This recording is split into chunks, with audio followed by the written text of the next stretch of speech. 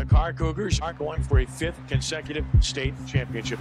Nobody in America has ever done it. But we always believe it can be done. Our aspirations was to build the best team in America. And people kept saying we couldn't. But man, it's hard to think about that when you see people getting killed. Last night, former wide receiver Taled George was shot to death in the Algiers neighborhood of the city. The relentless pursuit of saving a child. Easy to say that, harder to do it.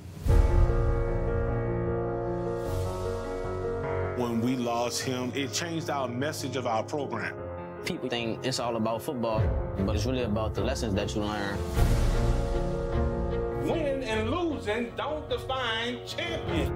It's how you fight through adversity. I don't want to release no balloons for no funerals.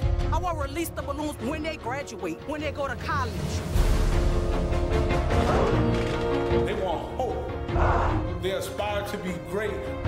We have to give them greatness. We have to instill that greatness in them because that's what they aspire to be.